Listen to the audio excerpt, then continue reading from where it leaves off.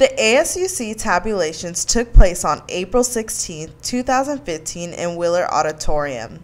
After a long, grueling campaign season, UC Berkeley Student Government Organization, the ASUC, released its newly elected members of Senate and Executive slate. The executive branch results are as follows. President, Yordanis Tahine of CalServe.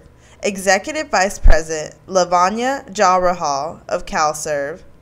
External Affairs Vice President, Mariam Naveed of CalServe.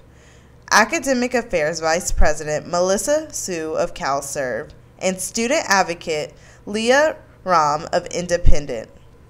The Senate's 20 seats went to 8 CalServe senators, 7 Student Action senators, 1 Independent senator, 2 Squelch senators, and 1 Cooperative Movement Party senator.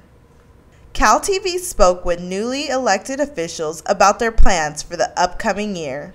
I feel really happy and also very very shocked. So I'm still I guess recovering from it and processing it right now, but it's really exciting and I'm super excited. I want to make sure that I'm going to achieve all my platforms. So during this summer, I'll be planning everything out and making sure that everything will be.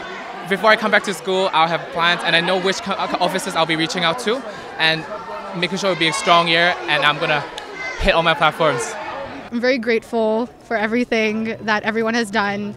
This was not me at all. This was every single person around me that supported me. My campaign managers, Zahra, Yasmin, and Khwaja. This was all them. The 3 biggest things that I do want to work on is just faculty diversity and making sure that initiative happens. Just revitalizing student life and ensuring that we have spaces on campus where students can come with their whole identity. I also am really focused on just financial aid and just making sure that we have everything we need for students who live off campus and have food security issues, that they're well equipped. And then lastly is just really focusing on campus climate and ensuring that faculty members really do pay attention to the needs of students. Current officials also shared words of advice with the newly elected ASUC in the hopes that the organization will continue to run productively. One of my dreams for the current senators is really just, put the party politics aside and think about why you ran in the first place. It's because you care about the school. Everyone that ran cares about the school and has amazing passion. And I believe that CalServe as an organization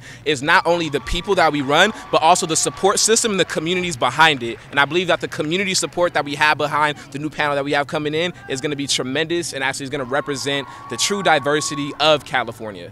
CalTV congratulates all who ran for a position and completed their campaign season and wishes the new leaders the best of luck in the coming year. Reporting for CalTV News, I am Briana Wade.